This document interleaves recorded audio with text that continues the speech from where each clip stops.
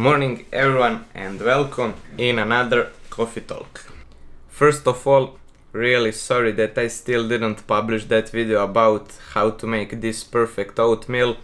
It's recorded a while ago, but unfortunately it's been so busy schedule I just couldn't publish it. Sorry. Also, in the last third stage of Tour of Bihor I didn't talk about how the race went.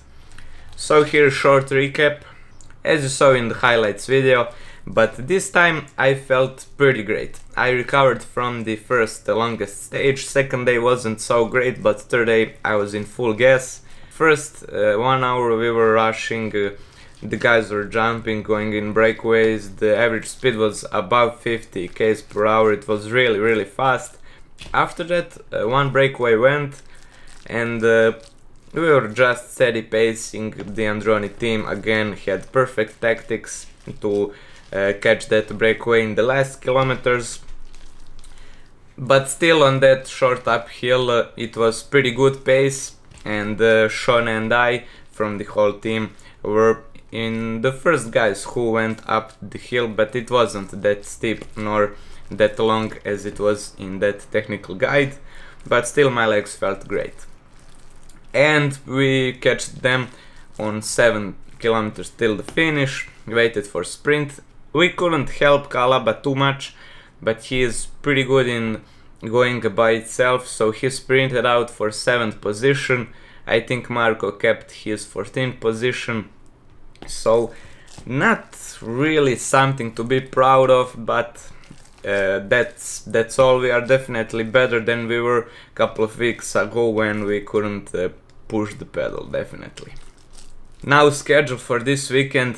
Unfortunately, because I have so much exams and projects to do for college, on Saturday I have one exam that I just couldn't postpone. There is Serbian Cup road race near Belgrade, really interesting lap, and part of the course will be ridden on Tour of Serbia.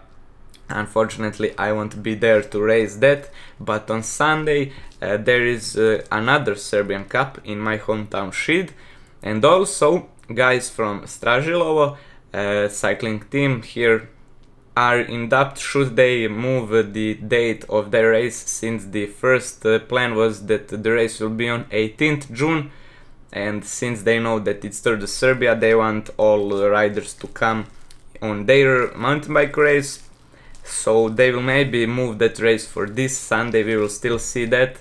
I would just love that, because Stražilovo haven't had the race over there I think 3 years, and the last time I raced over there was when I was just in the beginning of my cycling career, so I would really love to see again race on that. It's one of the hardest courses over there, and back at the time when I started racing it was like downhill race.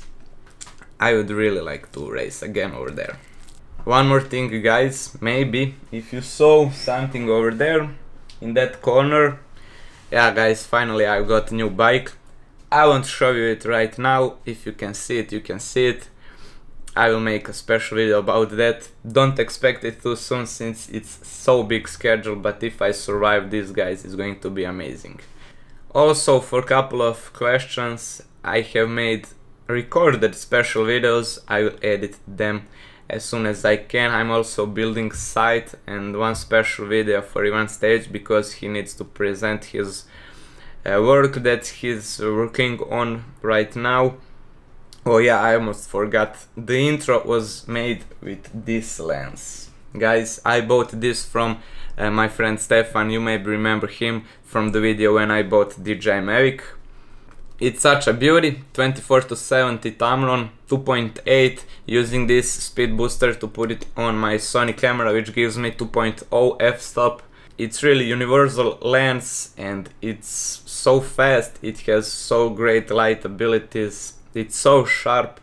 I think that it's definitely my go-to lens. It's not so small as the mirrorless lenses are, it's not so light, but I think it's worth the price and the struggle to wear it with you.